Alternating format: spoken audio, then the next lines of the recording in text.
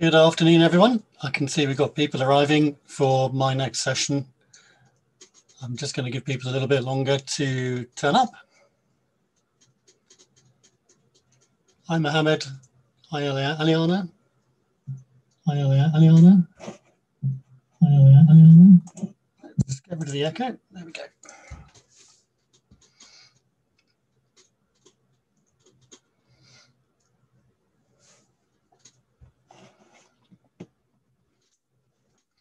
So yeah, please ask questions. If you can keep it on the topic, that would be brilliant. And I'm happy to go into as much detail as you would like on any of the slides that I've got to show you today. And please also, if you've got any questions at all, and I'm asking how you've understood what I've been through, then please do say. Don't be shy. Yes, it does say I'm called Georgia. There we go. Never mind. I'll be Georgia for this afternoon. Hi there, anyway, Evan, and Undead Gaming. Hello.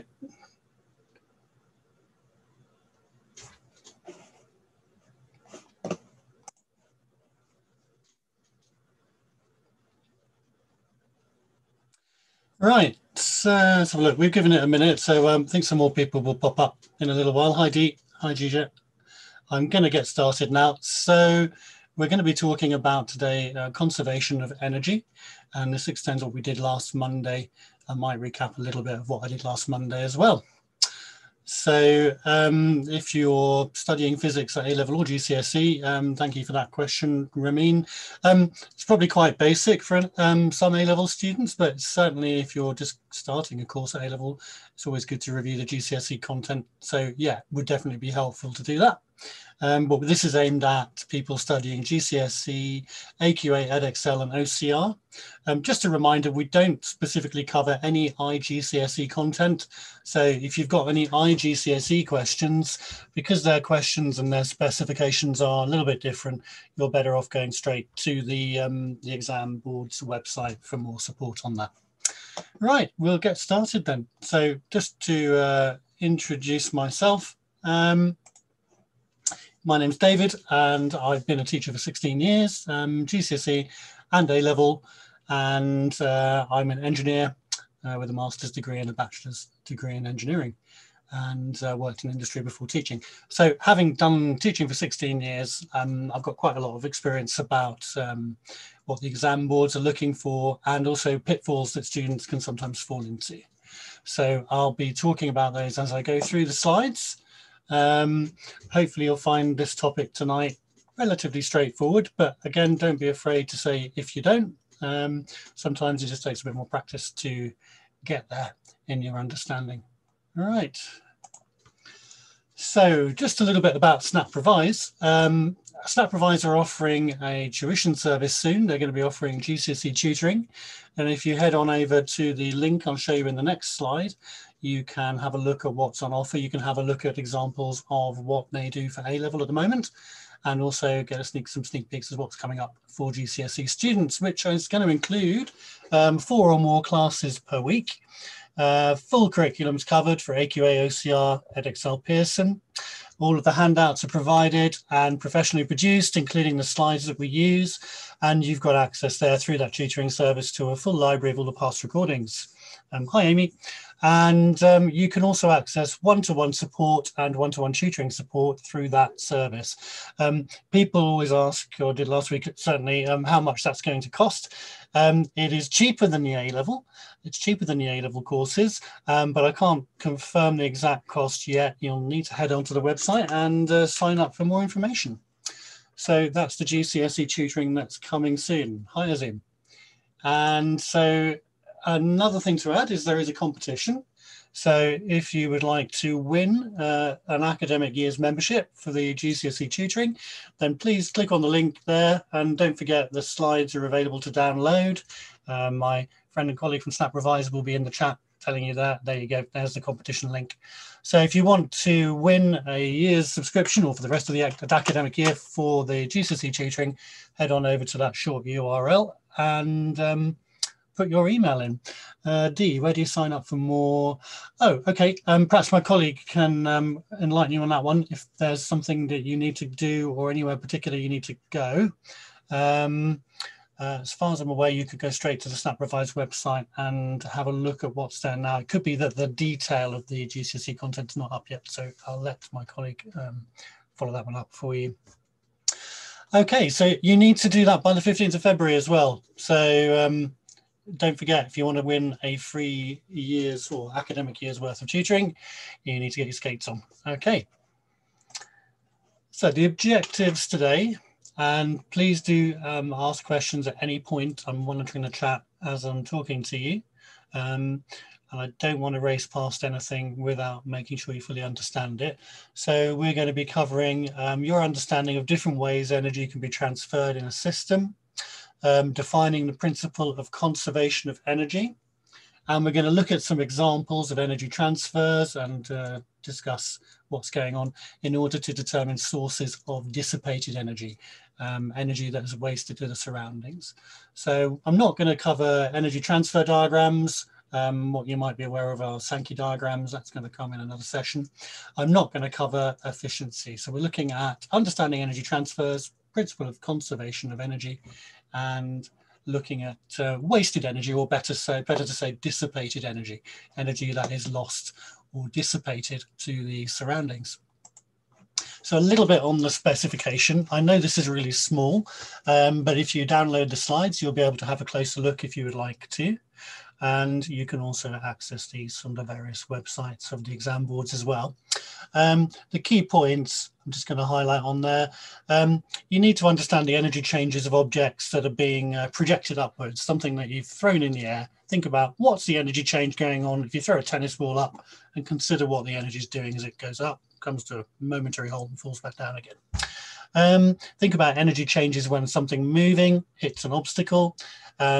Energy changes in an object of mass being accelerated by a constant force. Energy changes in a vehicle slowing down. Not something that I'm going to specifically address again later, but clearly you think about the kinetic energy of a moving object and how when it's slowing down, that kinetic energy is being converted into other forms of energy. What would be the form of energy primarily that the kinetic energy of a vehicle is converted into as it's braking? Just having a look at the chat now to see who'd like to give me an answer to that. So where does the energy of a moving vehicle end up and where does it go?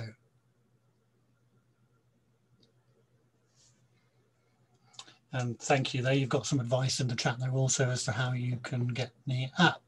Thank you, Evan. Yeah, so the energy of a moving vehicle is going to go into heat in the brakes. And that's quite a large amount of energy, of course, if you think about the weight of a vehicle, the mass of a vehicle. And changes when you bring water to boil in a kettle.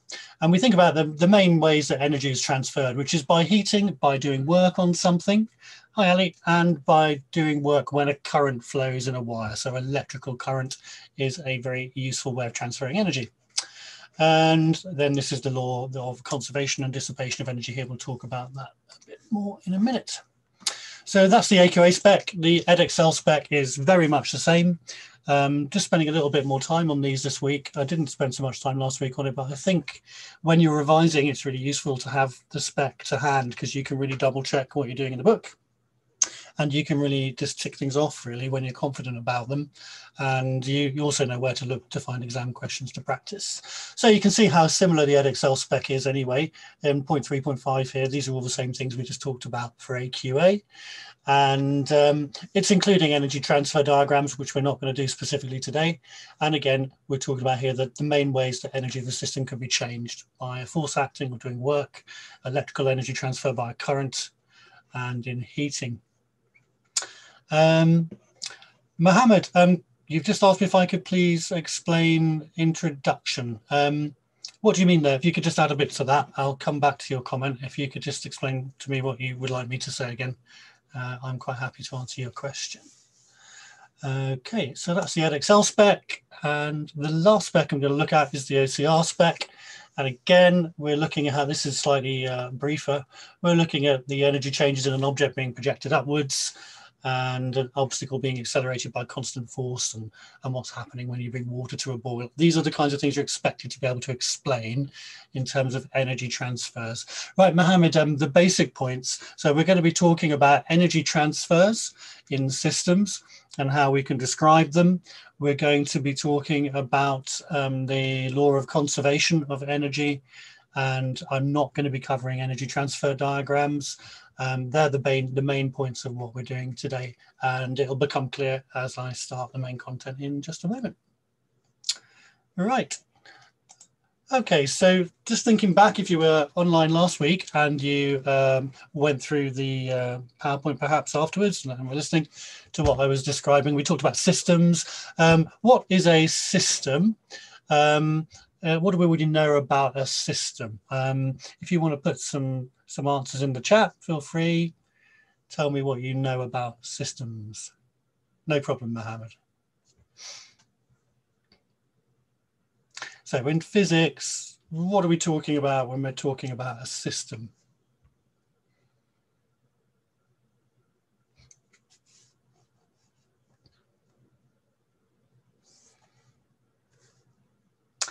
Thank you, Dee. So excellent start. So Dee has suggested a system. Yeah, it could be an object. It could be a system of one item, or it could be a group of objects.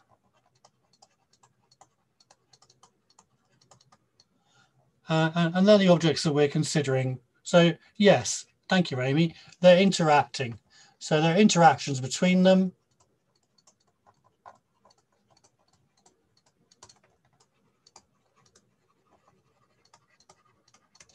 And those interactions bring about something else. So when objects in a system interact, or when something external interacts with that system, what generally is what's being transferred?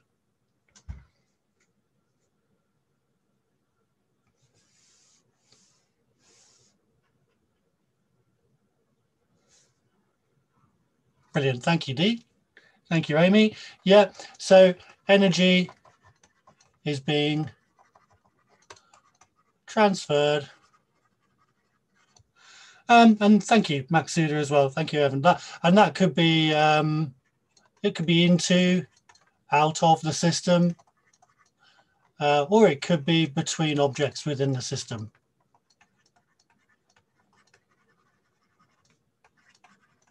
So if we just think about the two examples that we've got on the screen there, we've got the kettle, first of all. What's the energy input to the kettle? So how are we transferring energy into the system that is the kettle? Think about think about a really useful form of energy. Something that's very handy because it's very easy to transmit or transfer from one place to another. Dee's said electrical. Evan's given me a nice summary there of the three main types of energy. Thank you, Eliana. Electrical again, great. So for our kettle, we've got electrical energy in. And then, yes, that's quite correct, Mohammed Maxuda, that's being transferred into heat.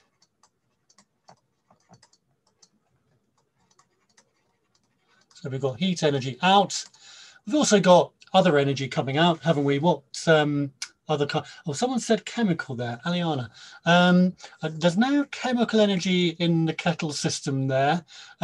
We're adding internal energy to the water, but that's a physical property of the water rather than a chemical change.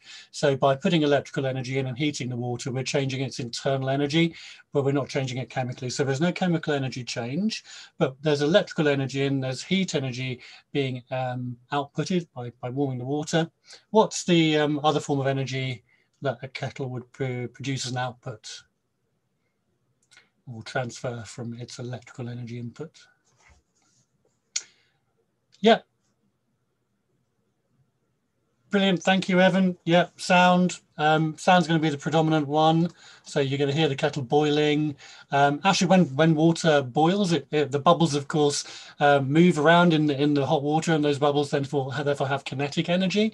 And when they burst, they make sound.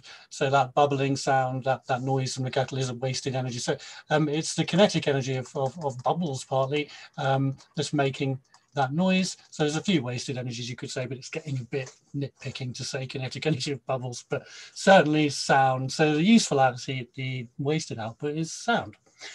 Somebody's mentioning a battery. There could well be a battery if it was a caravan or somewhere mobile, or a car, one of those things you plug in to heat water. Yeah, could be a battery powered kettle. Kettles require quite a lot of power to heat water, so more often than not, they're not battery powered. Okay, the aircraft, what's the energy that is the source of the energy for the aircraft? Where's the energy coming from for a jet plane? I think I've covered kinetic, haven't I, for Carabao and Evan, if there's anything more you want on that to say. Thank you, Amy. Yeah, chemical. So we've got chemical energy in the fuel, in the kerosene, the fuel that aircraft burn, and then what's that being transformed into or transferred into mostly for an aircraft? So the fuel is the energy resource, Carabao. The energy type in the fuel is chemical. So just to get the definition correct there. So, you know, the fuel is the resource and the energy type is chemical. And then the two kinds of energy being gained, I think Aliana and Matsuda have come up with them there. So you've got kinetic energy primarily. And the kinetic energy of the aircraft, moving it forwards, allows the aircraft to gain gravitational potential energy, which I'm going to abbreviate to GPE, gravitational potential energy, often seen as capital E, little p there. And of course, that's equal to mg times the change in height, which we covered last time. Chemical to heat, kinetics, and the heating thing's interesting. Heat's definitely a waste energy, Evan. In a jet engine, it's the rapid expansion of the heated and burning fuel oil that causes the gases to move really, really fast. So you've got kinetic energy in the gases spinning the turbine, making it spin round. Yeah. But don't forget that for GCSE level, it's nice to think about all the details because it gives you a real context and a deep understanding, but you don't need to be able to describe every single little thing that's going on. For an aircraft, chemical to kinetic to gravitational energy would be perfectly good enough. Right. Any more questions on this slide before I move on? Just give you a moment. I think probably we've covered everything we need to on that. Mechanical energy converted. Mechanical energy tends to be kinetic on the whole, Mohammed. I think mechanical energy is certainly not a phrase you would use in the GCSE exam. So avoid using that phrase. I don't think there's anything inherently very wrong with it, but it is a bit too vague for the examiners. So stick with the 10 types of energy we discussed last time. Okay, so transferring energy. So main ways of transferring energy. Let's have a look at this one then. So there are three main methods of transferring energy in a system, and there's a picture there of a pan on a hob. So what's going on there? What are we doing there? And while I wait for some answers, I'm just looking at the chat. So what is gravitational potential energy, Mohammed has asked. So my main question is what's happening in these three examples of transferring energy? And I will come back to them. In the meantime, gravitational potential energy, Mohammed, and the potential energy something has due to it being lifted up above the surface of a large mass like a planet is equal to the mass of the object times the gravitational field strength times the change in height above the surface of the planet. So I'm just going to pop back to the current slide and we'll discuss the first one. So here then, this one here, we've got, yeah, thank you, Matsuda. We've got heating going on. We've got heat energy here. That's a main way of transferring energy, very often used in many industries and power production itself. So heat energy is a good source of energy which can be transferred into other forms. In this case, we've got, it looks like an electrical hob, but so it could be electrical current. So it could be electrical current going to heat. Or it could be chemical energy and gas.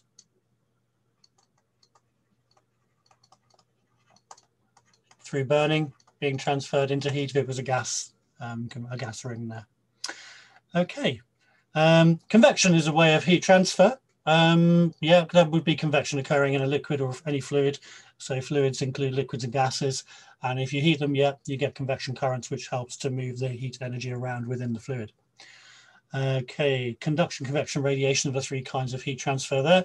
We're talking about main methods of transfer of energy rather than just specific ways that heat energy can move around today. But you're not wrong in saying that those are conduction, convection, and radiation. So the second one here, the second picture is a picture of someone lifting up a box. What is that person doing in terms of the physics of that? How is that person transferring energy? What are they doing? I'm going to use an odd word. I'm going to say, what are they doing on the box? Because that's kind of pushing you towards the phrase that you need to know.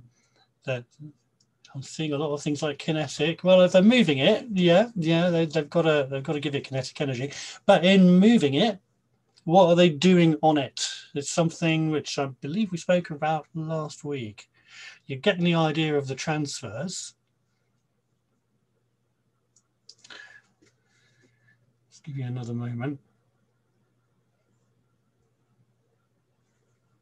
So if you apply a force to an object and you apply that force to move an object through a certain distance, what would you say you were doing on that object? If you apply a force to an object, like my stylus here, and I'm moving it along or I'm lifting it up, what am I doing on that object? I'm certainly gaining, I'm getting there now. Some of you are remembering, that's brilliant. Yeah, it is gaining GPE, and yeah, I'm giving it kinetic to move it. Musab has it though, I'm doing work on it. So thank you, everyone's saying it now. Amy, Evan, Aliana, great. Huma, brilliant. Mohammed, yeah, it's gaining potential energy. So doing work on a system means adding energy to it by applying a force to it and moving things around. So doing work is another major form of transfer of energy. So if you do work on something, you are transferring energy. And in this case, we are doing work against gravity.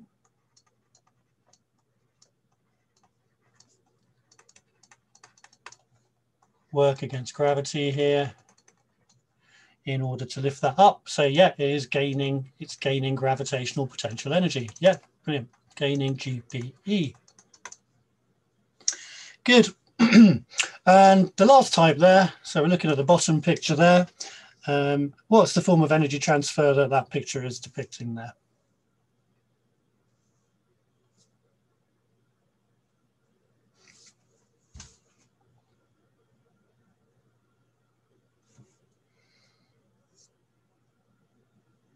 Thank you, Amy. Yeah, thank you, Huma. Brilliant. So this is electrical energy through the flow of current. So electrical energy by the flow of current, which is the flow of electrons in a conductor, isn't it? So those electrons moving through a conductor are carrying energy, and that energy can be really easily transferred and transformed into other useful types of energy, which is why electricity is so widely used now, and predominant form of energy for pretty much everything now. So this is transferred through cables, energy transferred by electrons in the cable.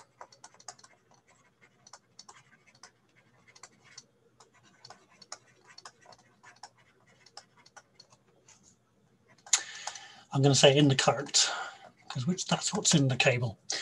Okay, yeah, people used to heat their house by burning gas and little lights on the wall. And you can imagine why electrical lights have become much more common than burning gas, a lot safer, and it takes the pollution away from the point of use. All important is how we create it, of course. Okay, are we okay with the three methods of energy transfer there? I'm going to move on. We're okay there. Good. So there's an energy transfer example here now. And if anyone could tell me what this system represents, first of all, that'd be brilliant. Have a stare at that diagram. And if you could tell me what it is, that would be great.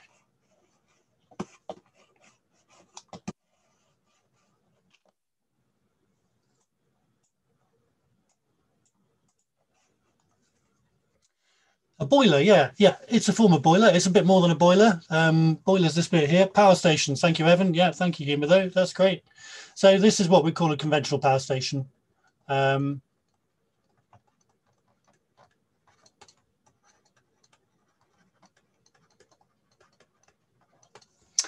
Conventional power station, yeah, perhaps using coal, oil, gas, could be biofuels, but it's burning a fuel essentially, yeah, as opposed to a nuclear power station, which is similar, except the source of heat is different.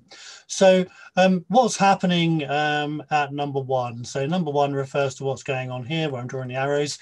If someone could tell me what's going on at point one in the diagram, we've got water in this tank here that is coming into the system, and something is happening here.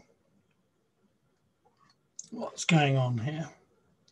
Yeah, we've got an input of heat. So there's a fuel being burned.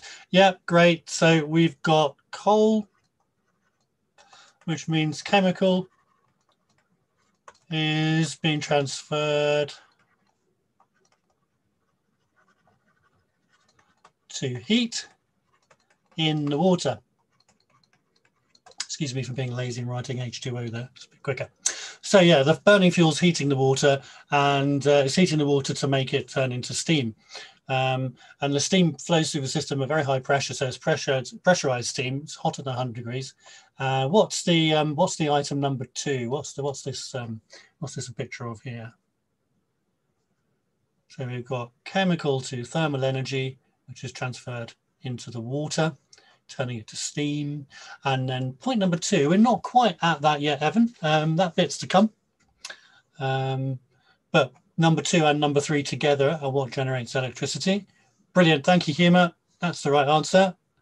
So we've got kinetic energy in the turbine.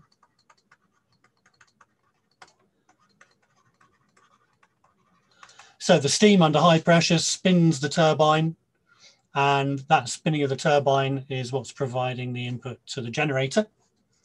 In the process, the water does condense, Fatima. Yeah, we're not talking about that specifically here, but there is a change of, well, several changes of state in the water, aren't there? Yeah, we're evaporating it and then we're cooling it and condensing it again. And that water's recycled so as to save wasted heat. Okay. No potential energy change here, although I suppose if you're being literal with the diagram, it does appear like the water's moving up, but that's not a point we need to make on this one. So the turbine's spinning, it's got kinetic energy, and what is that kinetic energy converted to in number three? So what do we call number three on its own? Number three, Amy, is what the turbine is spinning. So the diagram is kind of a representation of it, of course, but the turbine spinning with the steam flowing through it spins the magnets around in this object here, number three, this device here, which has magnets moving within coils of wire. What do we call something that has magnets moving within coils of wire?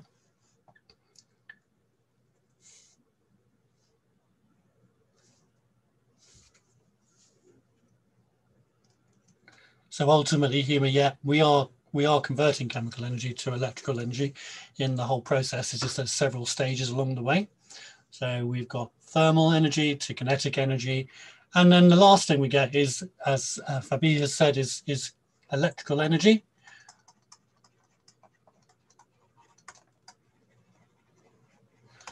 And that's being produced in the generator and taken away by wires where it's needed. So yeah, Evan, thank you. Yeah, electromagnetic induction, movement of a magnetic field relative to a solenoid, which is a coil of wire, induces a potential difference. Excellent. And that's how we get the useful electrical energy out of a power station. Great. I think we've dwelled long enough on this. Any other questions, please feel free to pop them in the chat and I'll come back to them, but I'll move on now to the next slide. So can you just give me an indication of how clear everything has been so far? So 1, if you could in the chat, if things are seeming quite straightforward. 2, if you're kind of all right. And 3, if you're thinking, what on earth, if you're really confused. So if you could just, that'd be really helpful. Thank you. Brilliant. Do put your number. If you're feeling confused, don't worry about it, because I'm very happy to go back and cover anything again. Cool. It's looking like people are fairly happy there. Thank you, everyone. I think a few more people have joined us. So just if you want to just review the chat to see what we've been doing, and then feel free to join in when we move on to the next part. Okay. Callie, did you have any questions on anything that we've covered so far about the energy transfers in the systems we've looked at? If you do, then please just pop them up. And Zainab as well. If you've got any questions, please pop them in the chat and I'll keep my eye out for them. But that's really helpful, folks. Thank you for that. And I'm going to move on then. Right, okay, so let's do some practice exam questions. So these are some real questions or parts of questions from your GCSE exams or passes. Here we've got the cyclist. Okay, I understand, Callie. Yeah, confidence, I think, is something you can build up by looking at practice questions. These kinds of sessions will definitely help you. I think just getting someone who's maybe not the teacher you're normally listening to explain something, can not anything to do with the quality of teaching, but just a different person's way of explaining can sometimes help. But certainly practice questions, Callie. Just practice going through the past exam questions, because there's only so many kinds of questions they can ask, and you quickly you will get it. Things will click if you do that. So we've got some people putting up answers to this one already. So we've got the cyclist riding along the road. He's on a straight level road and they're going at a constant speed. So as the cyclist rides along, the energy stored in the cyclist's body is chemical, as many of you have already stated. So we've got chemical energy in the cyclist's body, yeah. And it's that chemical energy from our food, which is enabling our muscles to produce kinetic energy. And that chemical energy store is going to go down as you exercise. You're going to deplete that chemical energy store. So the second question is, the speed of the cyclist is constant when the work done by the cyclist is something to in comparison with the work done against air resistance. So if the cyclist is moving at constant speed, think about the energy transfers. What must the work done by the cyclist be in order to keep the cyclist going at the same speed in relation to air resistance?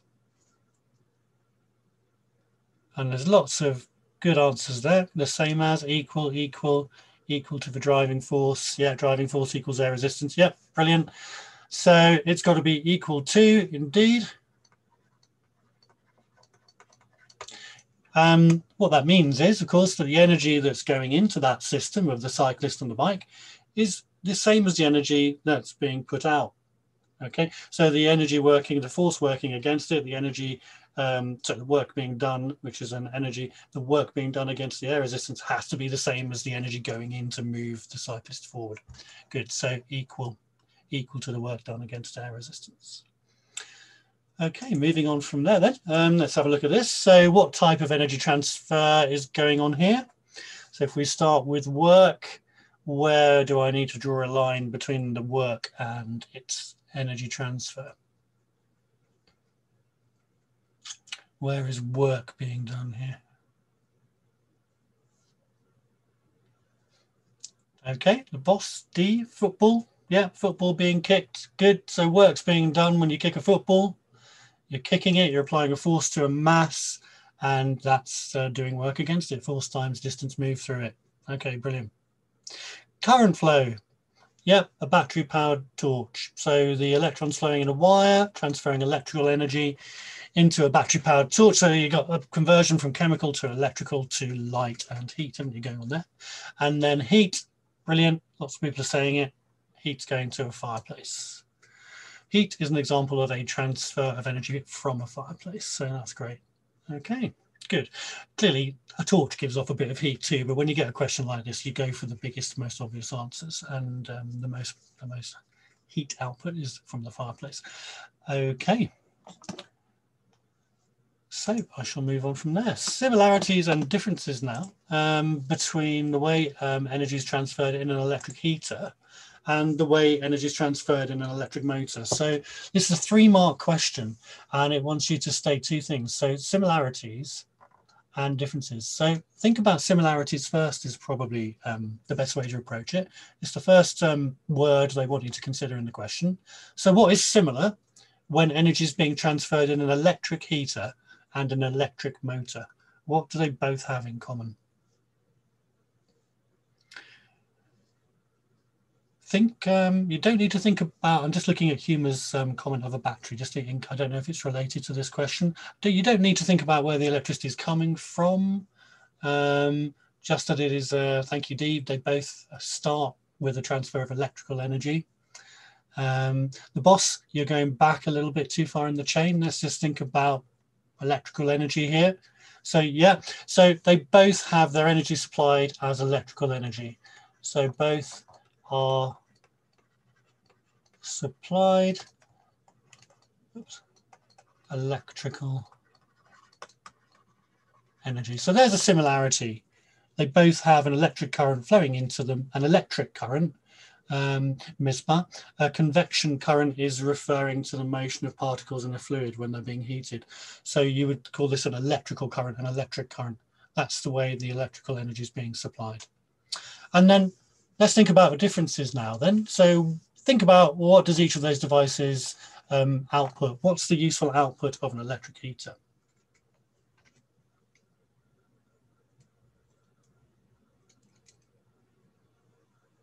While I'm waiting for some comments on that, convection, it's outside the scope of this session.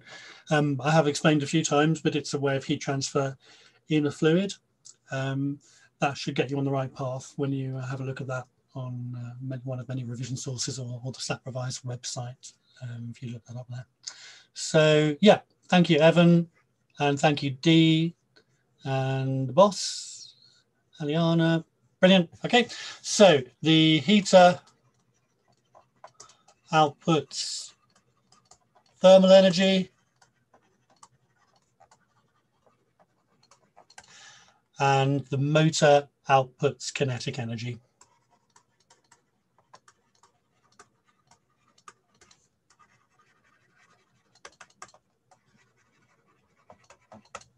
Brilliant. So there you go. You've answered the question with 3 marks there.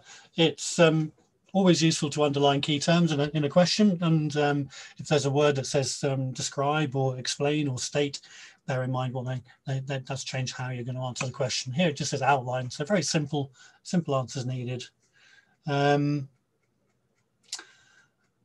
Okay. Yeah, Amy, types of heat transfer are definitely in there. Convection, conduction, radiation. So yeah, do have a look at it. Okay, pressing on then.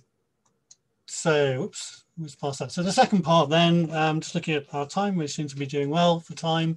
Conservation and dissipation of energy.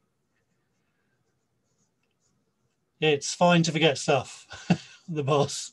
It's fine to forget stuff. It does happen. And GCSE covers such a huge breadth of content. You do forget stuff, and sometimes you end up kicking yourself because you think what you've forgotten you shouldn't have forgotten, but it happens. Don't worry about it. You can pick these things up again. Right. Okay. So conservation and dissipation of energy. So the principle of conservation of energy states what? I think some of you will be able to state this for me. What is the principle of conservation of energy? What can we say about energy that is we think a universal law? Really important that you are able to state this because it could be a mark in an exam. So what is the principle of conservation of energy? So we've got a couple of people having a go there. We've got Misbah saying energy can be formed. I'm going to wait till we get some more answers up. Oh, I think I know what you meant. Yeah, I think you've made a typo, haven't you, Misbah? I think you've got it. You've hit the nail on the head there, I believe. The boss, energy cannot be created nor destroyed, but can be transferred between different energy stores. Excellent. Fabiha, Aliana, all good. All good. Yeah. And good humor as well. Yeah, you completed that. So yeah, the principle of conservation of energy states that energy can be neither created or destroyed,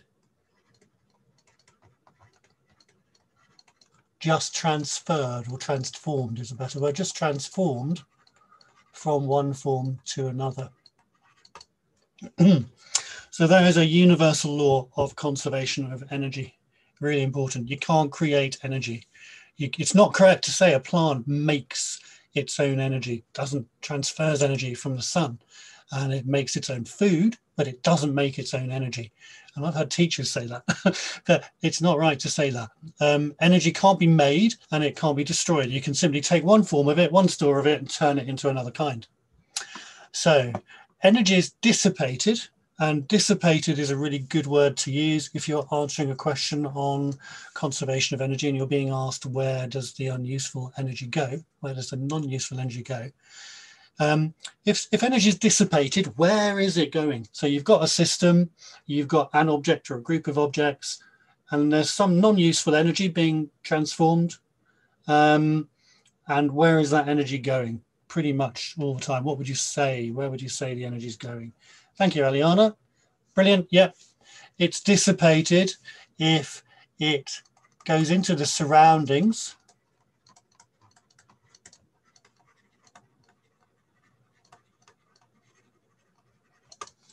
And the boss, if some of the energy is not transferred into useful energy stores, it's wasted. Yeah, you can refer it to wasted energy. And occasionally people use the word lost. I don't like the word lost because it's kind of almost saying it's disappeared, and we've just said we can't do that. You can't make energy disappear. Friction can create a wasted form of energy, D, yeah, when surfaces rub together. So one of the wasted forms of energy in a car engine is going to be friction because of surfaces moving against each other. When energy is dissipated, it goes into the surroundings and transforms into a non-useful form. Into a non-useful form of energy, which is often heat and can be sound. And sometimes an exam question will try and catch you out on that. Quite frequently, the answer to what is the wasted energy type is heat. But I have seen some questions come up now where the exam board, where you need to read the question really carefully because they've said, except for heat, what is the non-useful energy type? And so you then need to think about other things. So often it's sound if it's not heat. Okay, so energy is dissipated. It goes into the surroundings and transformed into a non-useful type. I'm going to say there, type or form. So what's going on in this picture? We're heating a fuel. What's the waste energy from heating a fuel, from burning a fuel here? What's the waste energy there?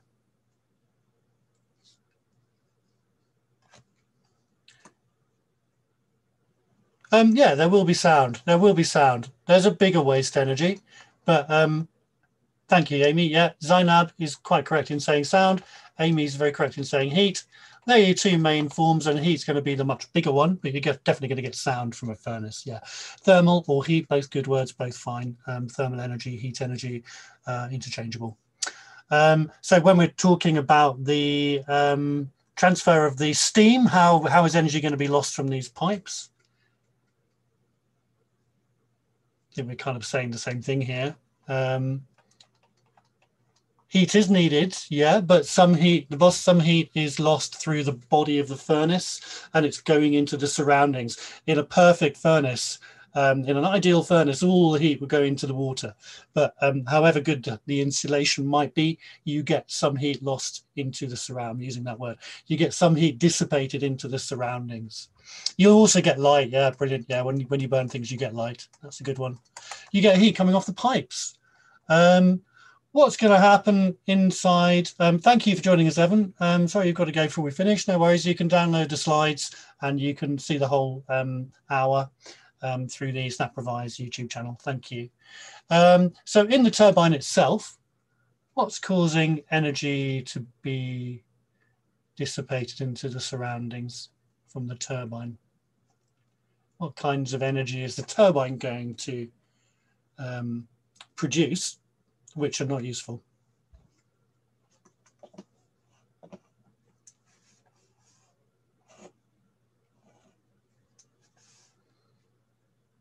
Okay, good. So, yeah, thank you. We're going to get heat energy again caused by friction in the bearings and things like that. We're also going to get noise, so we're going to get sound energy coming off there as well. And then I think we'll press on the generator here for the same reason. The generator's got bearings in it, so you're going to get heat due to friction. again in the generator. So again, you might have a question which gives you a system and says, just state 2 or 3 different ways that heat is dissipated to the surroundings. And you can just think about it for a moment and think of all the kinds of wasted energy. And usually you come down to sound, heat and light. Okay, so let's move on from there. Conservation of energy. Let's look at an example here. So a ½ kilogram ball is thrown upwards at a speed of 8 meters per second. Calculate the initial kinetic energy of the ball. So what's the formula that we're going to use to calculate the kinetic energy of something moving? What we're going to use to calculate that? I'm going to start it off, but I'm going to see if you can come up with it in the chat. So EK, the kinetic energy, is equal to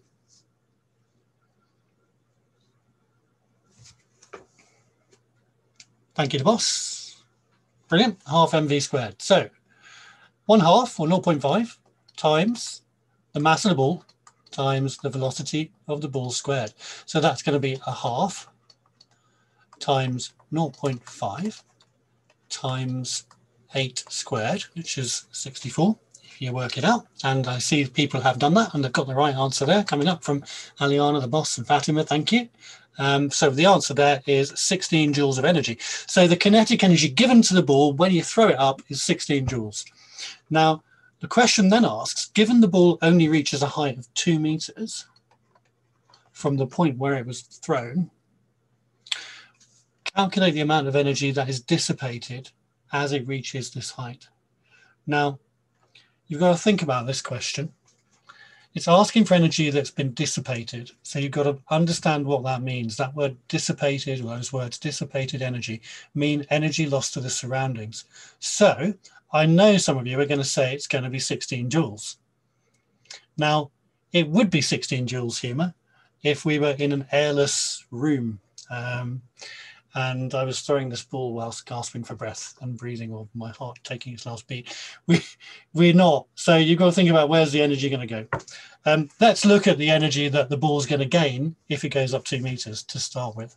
So the potential energy, the gravitational potential energy, is going to be equal to the mass times gravitational field strength times the change in height.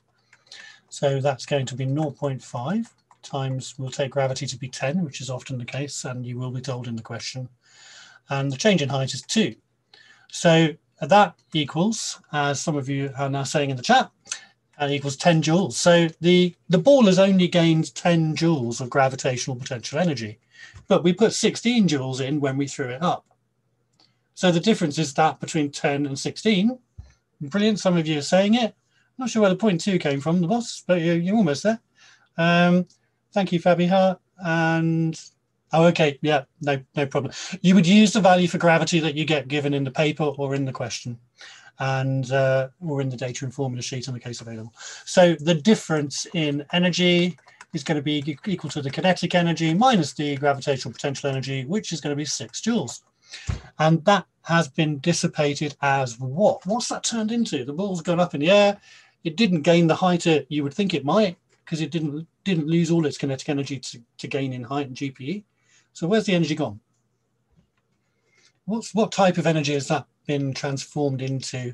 What less useful form of energy?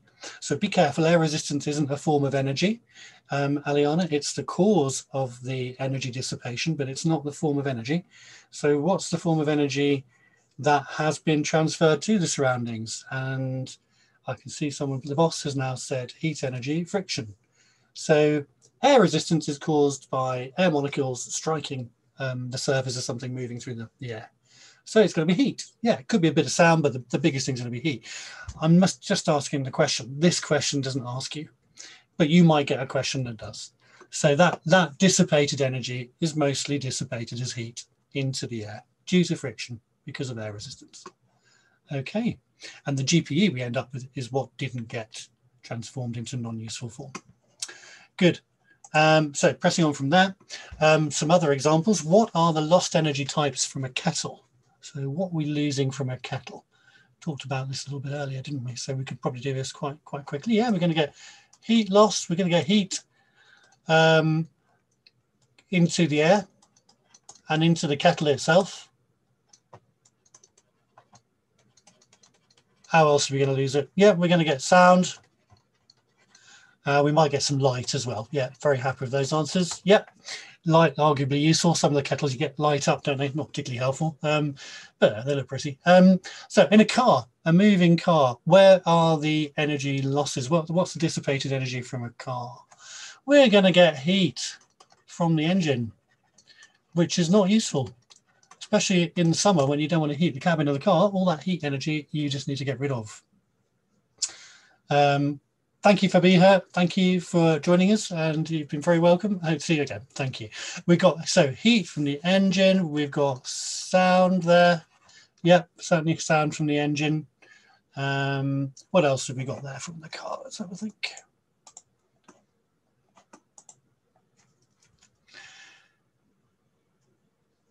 What about the kind of yeah? What's the kind of energy that we're losing where the tires meet the road?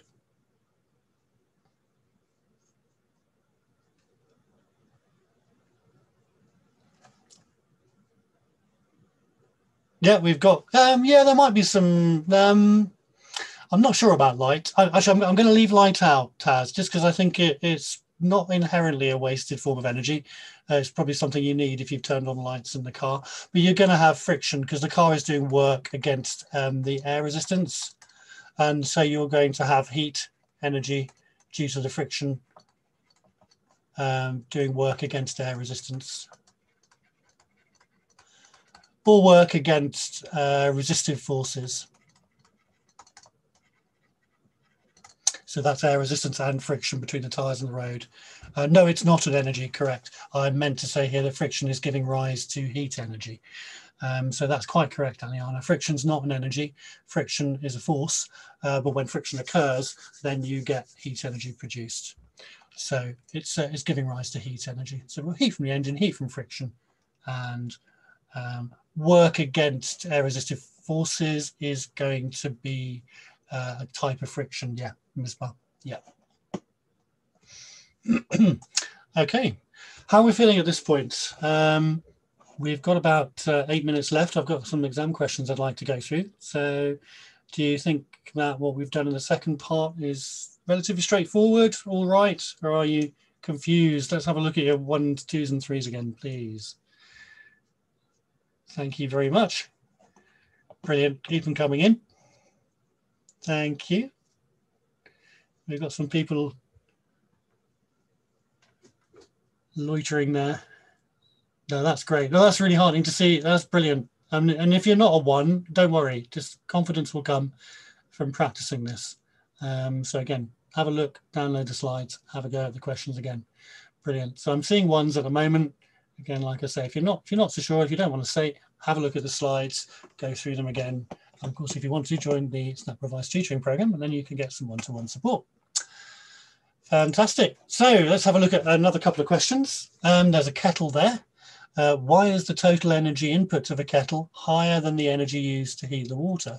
So why are we putting more energy in than the water has after you've heated it up? Where's that energy going? Is it going into box 1, 2, or 3? I'm going to ask you now to give me another 1, 2, or 3. Where's that energy going? Or you can give me a B if you want to be awkward. B, yeah, it's fine. A, B, or C, or 1, 2, or 3. Where's it going? Is it going into? Is it being absorbed? Is that energy being absorbed from the surroundings? Is energy being used to heat the kettle? Is the kettle more than 100% efficient? Think about the question. Why is the total energy going in higher than the energy going into the water? Somebody is saying 1, and that's interesting, energy absorbed from the surroundings. It's not right. For that to be correct, the surroundings would have to be hotter than the water in the kettle for heat to move into the water. So you'd have to have a room above 100 degrees.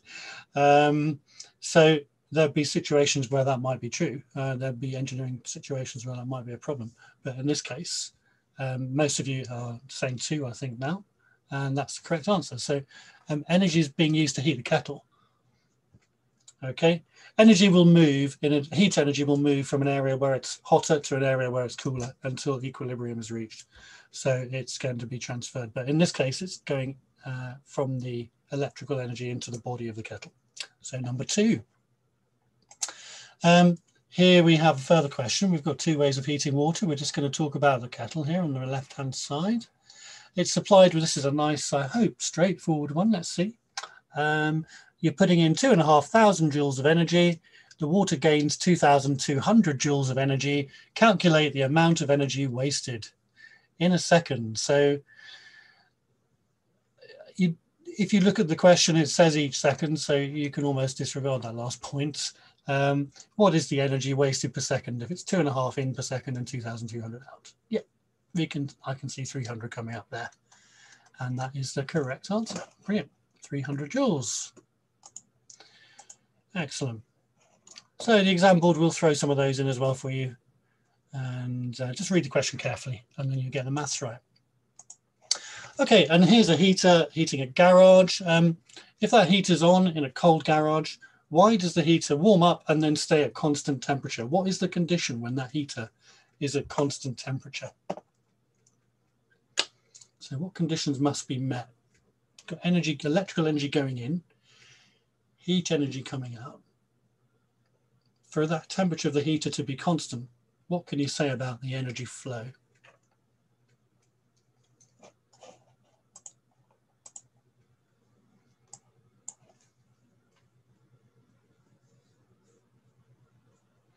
Think about energy dissipation and energy supply. If the overall temperature of the heat is staying the same,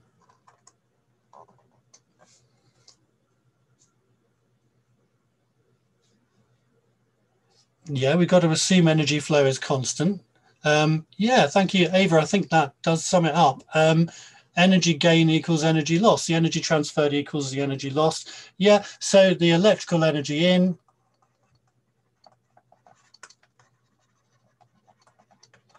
is equal to the heat energy transferred out, plus, of course, that little bit of light energy too. Thank you, Amy. No problem at all. Hope you join us again next week. Okay, so yeah, for it to be a constant temperature, the electrical energy in must equal the energy output, and that's been dissipated into the surroundings. The rate of energy supply is equal to the rate of energy dissipation. Okay, I'm going to move past this question simply because I just want to summarize now, because we are right at the end of our time. And so you should now be able to understand different ways that energy can be transferred in a system being one object or a group of objects interacting. Number two, we were hoping, hope you've got this, the principle of energy conservation, that you can state that energy can be neither created nor destroyed, just transformed from one form to another. And lastly, to be able to draw a diagram to show much energy is dissipated in a transfer. Well, to be able to look at a system and to be able to label that diagram showing where the energy is being dissipated. So I hope that they are things that we've covered. And I'm now going to ask you if you've got any final questions before I do a little bit more admin and just a few reminders for you. So any more questions about what I've covered for you today?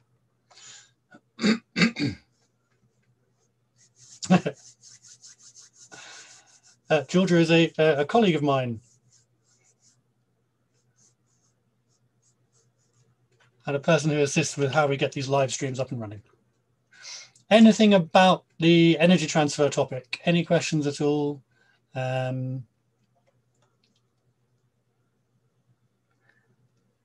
Okay, that's fine. I don't think, if you do come up with anything in the next minute or so, please do just pop it in the chat.